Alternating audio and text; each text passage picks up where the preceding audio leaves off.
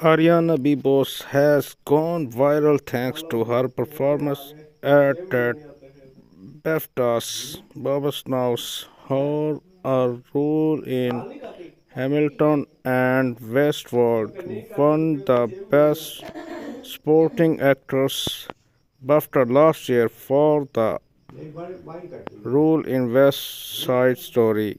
The actor 32 returned to the awards ceremony this year where she performed a song inspired by his year leading actress and supporting actress nominees.